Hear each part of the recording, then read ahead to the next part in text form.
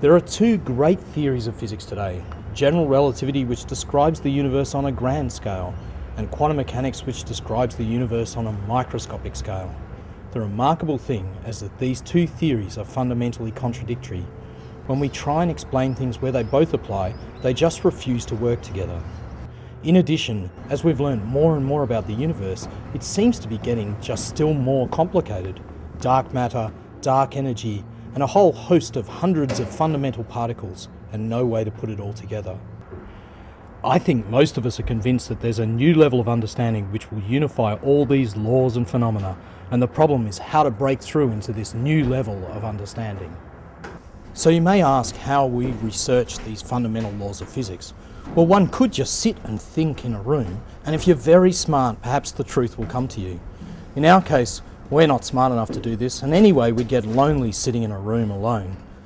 So what we've done is join together in a big team to try and make extremely accurate measurements to find where Einstein went wrong, for example, or to find where our understanding of the world of atoms is incorrect. For example, here we are at Winthrop Tower at UWA.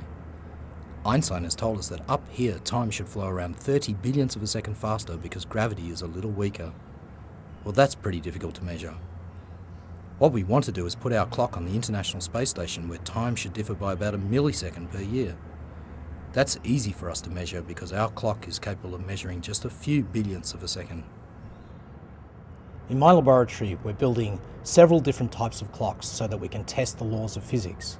The first type of clock we're building is based on a piece of sapphire crystal about the size of your fist, cooled down to 4 degrees above absolute zero.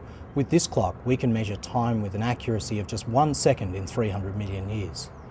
But for us, this still isn't good enough.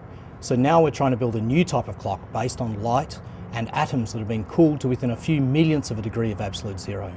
We predict we should be able to measure time with an accuracy 10 to 100 times better than with the sapphire crystal. But you might ask why we're building these super accurate clocks. Well, they find use in systems like communications, radar, global positioning satellite systems, all of which could be improved if they incorporated our super accurate clock. At a more fundamental level, we're interested in subjecting the laws of physics to the greatest scrutiny that they've ever been put under.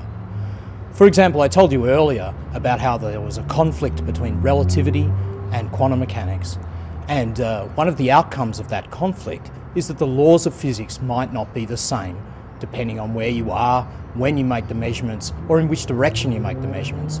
Using our clocks and comparing the time kept by the various types of clocks, we can actually find evidence of this next level of understanding of the universe.